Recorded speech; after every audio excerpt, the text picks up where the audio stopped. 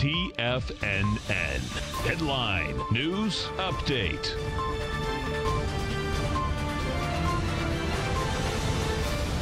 Welcome, folks. We have the Dow Industrials down 52, NASDAQ up 15, S&P's up 1.5, gold contract down $3.50, trading at $14.62 an ounce. We have silver down 19 cents, $16.82 an ounce. Light sweet crude flat, $57.34 a barrel. Notes and bonds, you get the 10-year flat at 128.13, the 30-year down 8 ticks at 156.13, and King Dollar up 215 ticks, trading 98.358.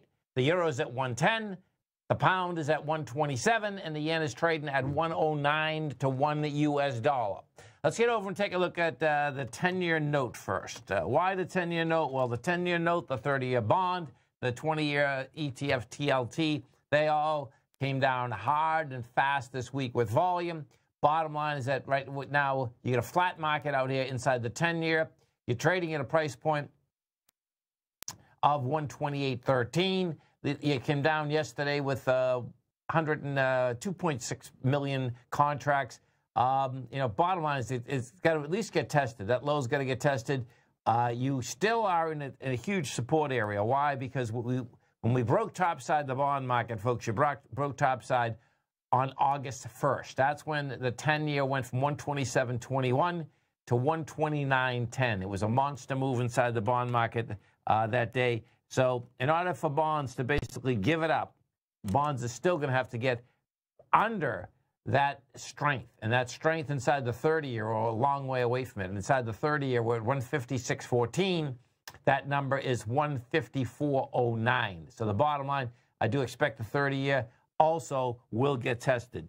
We're going to take a look at the S&P. What you have with the S&P out here this week, you get a new all-time high. Bottom line, when you take a look at it, we're going to have an open and a close kind of at the same place where we started off on the weekly basis. We opened up at 3,078. We're at 3,084 right now.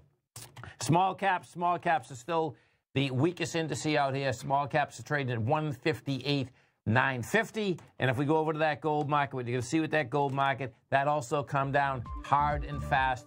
Gold right now trading at 14.63, and I believe the number is 14. Well, 14.